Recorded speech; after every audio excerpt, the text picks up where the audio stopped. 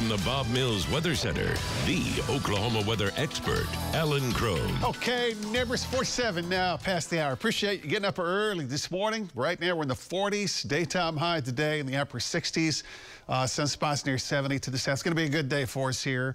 So a pleasant day, kind of cool this morning. Gusty south winds return tomorrow. Late Thursday night into Friday, shower chances going to be near and south of us. This system takes the scenic southern and western route, a little more south compared to the one we just experienced. So Friday night, early Saturday, southern Oklahoma will still have shower chances. The northern areas will be on the low side, but not zero. The weekend looks pleasantly cool. I mean, not like a big, downward trend here. And then Monday, Tuesday, and Wednesday, we're going above normal with gusty south winds returning. We'll be back in the 70s. The morning low trend over the next couple of days, nothing too significant. Daytime highs, and we're coming down a little bit by Friday, some clouds and 65. Saturday will be the cooler day of the weekend. Sunday is trending a little lower than we had previously a couple of days ago, but still pleasant.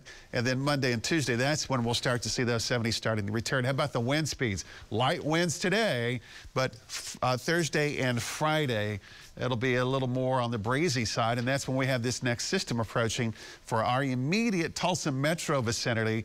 It's about a 30, maybe a 40% chance late Thursday night, early Friday, and then Friday afternoon it kind of thins out a little more to the south of us.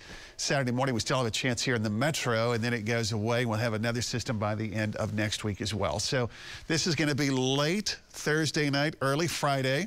Have a chance here in the metro, a little better chance just slightly west, and the likely category is west-southwest. Now, Friday night into early Saturday, this system is moving across Texas, but the influence is going to be mostly for our area in southern Oklahoma for the first part of Saturday. But notice even Tulsa will have at least a chance for a shower or sprinkle early Saturday before the system moves on out of here. So temperatures right now, 46 in Claremore, 42 in Owasso, 38 in Sapulpa, and it's 39 in Pryor.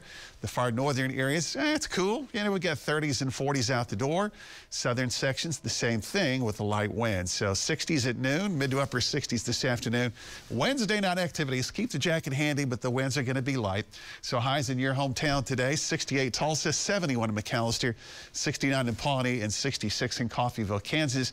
Tomorrow morning, we're going to start in the 40s, and then a gusty south wind returning tomorrow, 15 to near 25 miles per hour.